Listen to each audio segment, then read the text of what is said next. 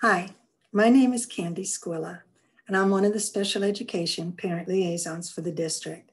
I've also been associated with SEPAC for 20 years. I have been asked to give a brief history of this organization.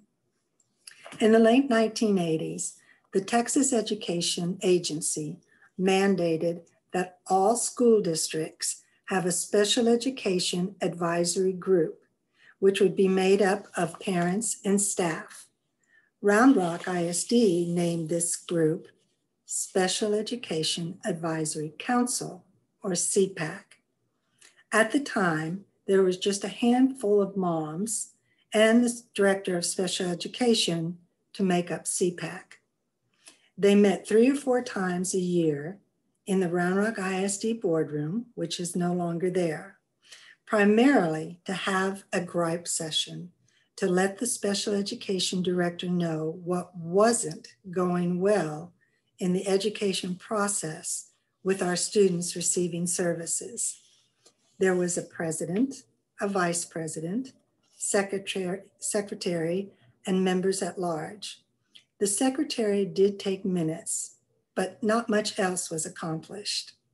The Texas Education Agency eventually got rid of that mandate, but Round Rock ISD felt that it was necessary to keep our SEPAC. As Round Rock began to grow and people moved here from other districts outside of Texas, this council began to take on a new feel. We will be forever grateful to Linda Litzinger for bringing us many good ideas from Minnesota. We began to look at ways this council could support our parents, as well as provide valuable information to the special ed staff. We will also be forever grateful to Ken and Margaret Holloway as they led this council to model the PTA format. They were also instrumental in pursuing our new superintendent and special ed director for money to support a SEPAC newsletter and create a paid special ed parent liaison position for Round Rock ISD. This position was created in May of 2000 and has since grown to 2 positions. The council created bylaws that continue to guide the committee to this day. Because of the dedication of SEPAC and its members, many goals have been accomplished. One in particular is the collaboration of the council, the adaptive PE lead, who was Jan Sarton at the time, and the special ed director to create Partners in PE.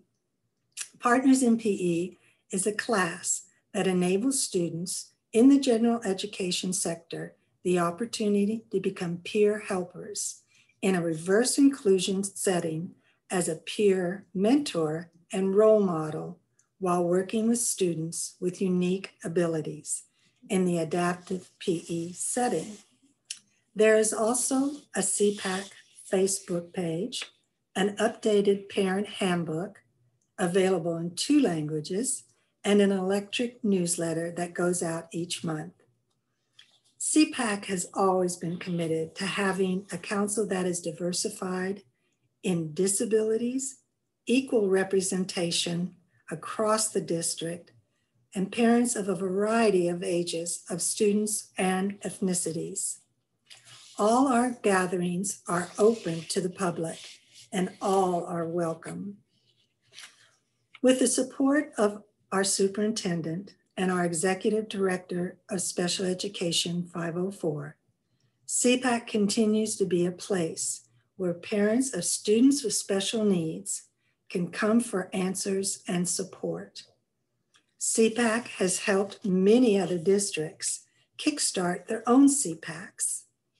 We also plan to expand our support to teachers and other SPED staff by offering trainings and open invitations to all our events and meetings.